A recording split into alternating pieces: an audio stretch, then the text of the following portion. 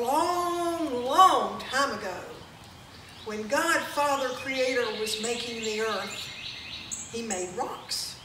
He made lots of rocks. And like us, no two are alike. But He made one really special rock, really big.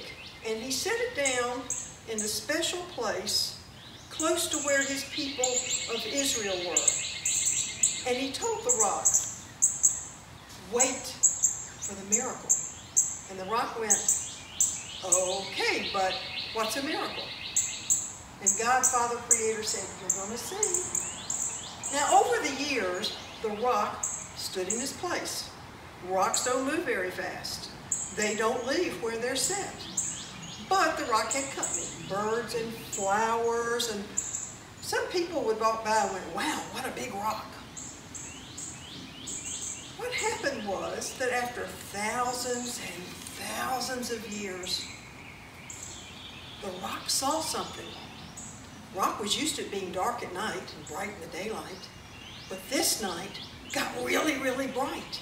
And there was a big star in the sky, and the rock went, wow, I wonder what that is. And God, Father, Creator said, part of the miracle.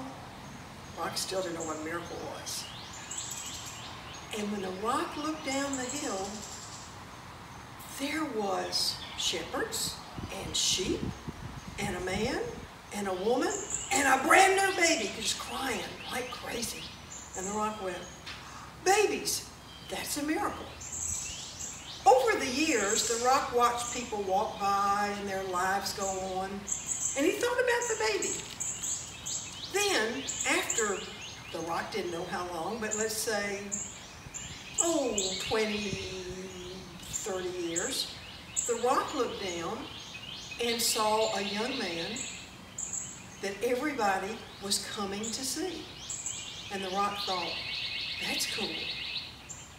And he watched as people gathered on a hillside to listen to the young man talk, and they stayed all day, and then they got hungry, and then they needed food, and there was no place to get food.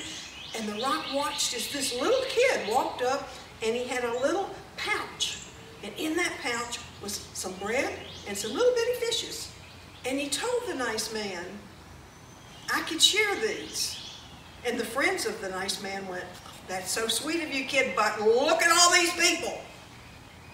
And the nice man said, get some baskets, start passing the food around.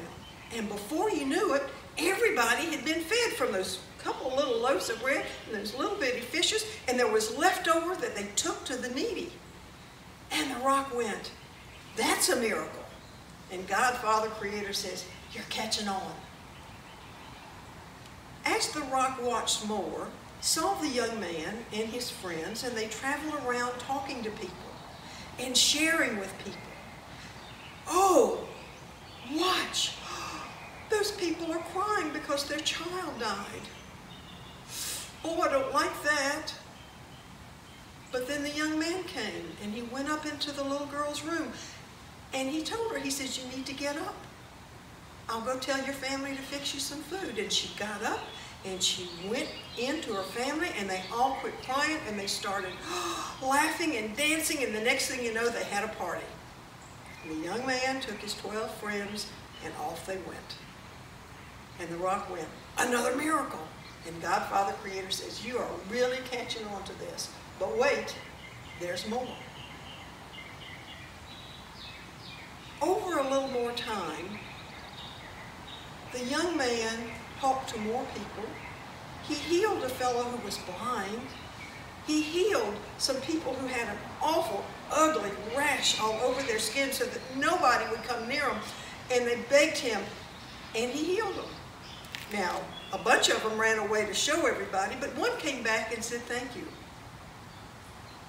That was a miracle, and the rock knew it.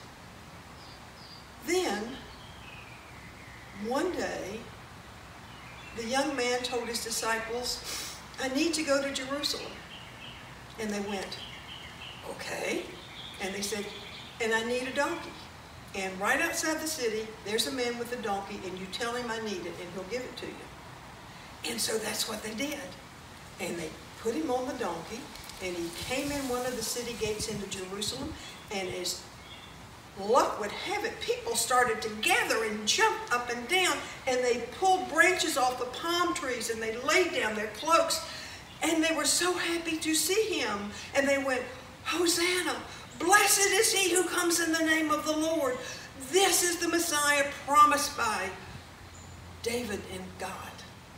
And the rock is going, "What? No, he's just a nice young man who is a good healer." And God, the Father Creator, said, "Watch for the miracle." Now, all that day, people were singing and laughing and dancing and throwing the palms around, and they were so excited to see him. The next day, things changed a bit, and the rock is watching because he wondered what could possibly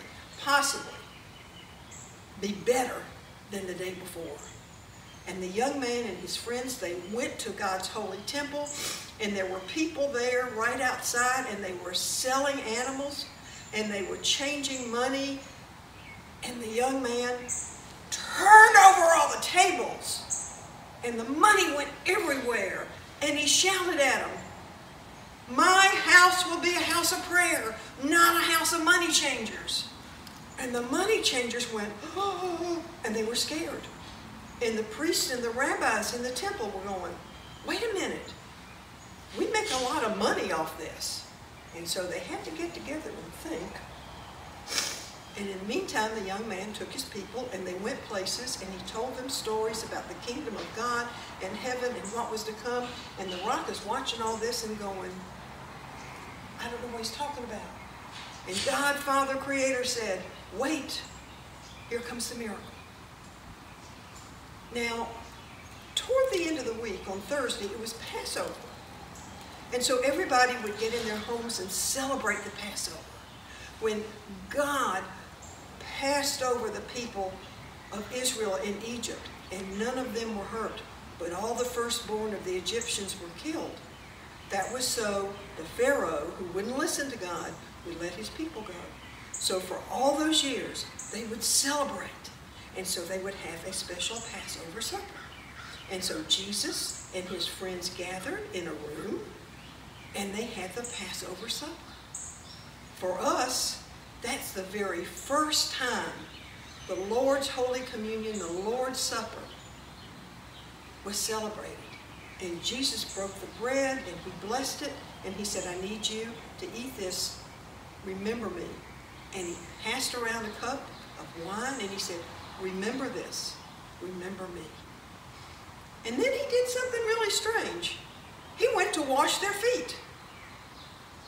And Peter went, "No, Lord, you can't do that. I'll wash your feet. I'll wash your whole body." And Jesus says, "No, you must be a servant like I'm a servant." And he washed their feet. That was really cool. Now, after dinner, they all went, Jesus took them, and they went up to a place called Gethsemane. And it was a garden, and it was beautiful. And Jesus told the disciples, and the rock is watching. Rocks don't sleep, you know. And he said, "Y'all wait." And so they settled down to wait. And he said, "Pray a little bit." And they said, "Okay."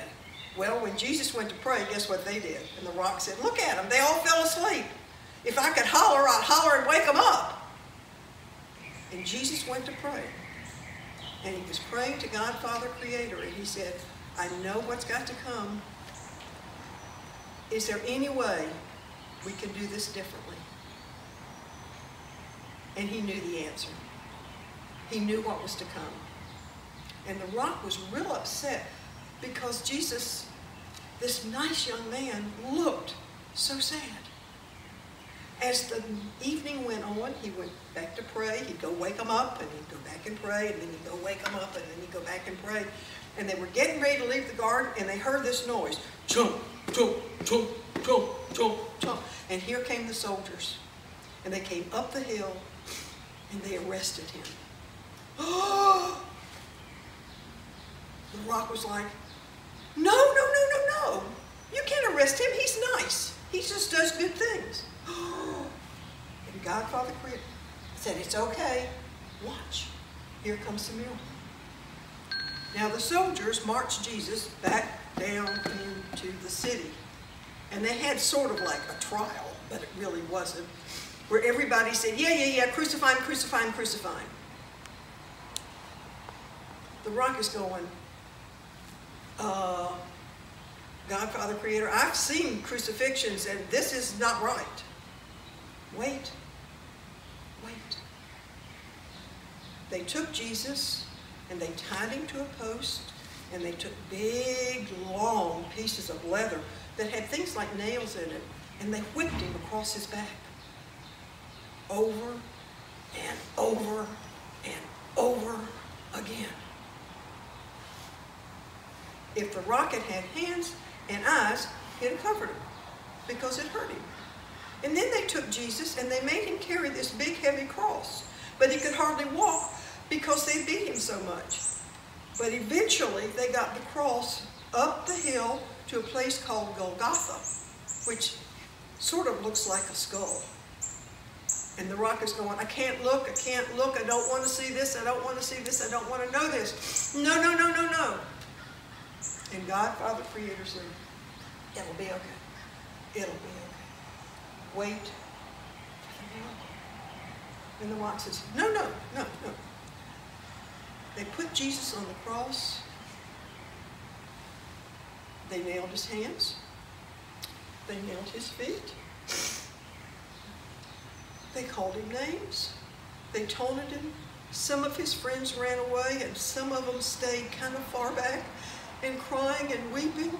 And after several hours, suddenly Jesus kind of looked up to heaven and says, Father, I give you my soul.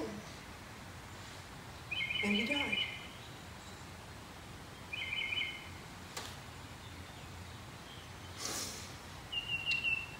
It was the Sabbath. And it was an awful way to start the Sabbath. And the rock was miserable. But then he realized not only had they taken Jesus off the cross and wrapped his body up in clean linens, but they were walking his way. Oh, I don't want to see this. No. And God, Father, Creator says, I made you to be a part of this miracle. Wait. And the rock just stood there. And I don't want to do this. I don't want to be a part of this. And he watched as they brought the body of Jesus, and there was something carved into the ground and into a cave.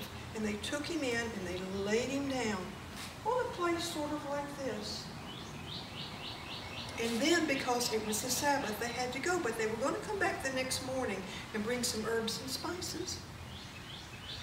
And the rock's going, I don't want to have anything to do with this. I don't want to have anything to do with this. I watched him all his life. He's nothing but good. And then here come the soldiers. Chomp, chomp, chomp. And they took the rock and they pushed him over the opening. And I don't want to do this. And God, Father said, it's okay. Wait for the miracle. Now the rock stayed across the tomb for the rest of that day, all the next day, and all the next morning. But he didn't like it. And then all of a sudden, early the next morning, there was a kaboom! And the rock was rolled away from the tomb. And then a couple of women came because they brought the spices, and they went in and they looked inside and said, oh, he's gone. He's gone. He's risen just like he said he would do. And they ran away to tell all the others. And the rock went, all right, now I understand. Here's the miracle. And forever and ever and ever, the rock has been happy, remembering that when he was rolled away, the tomb was empty. Alleluia, alleluia, alleluia.